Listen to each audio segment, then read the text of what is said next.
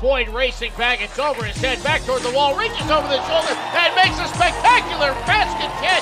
Pineda lines it up, comes in, makes the catch. Runner tags Martin, throw to the plate by Pineda on the fly, tagged by distance, and they got him deep to right center, racing back Boyd, long run, reaching out, and he makes a beautiful running catch.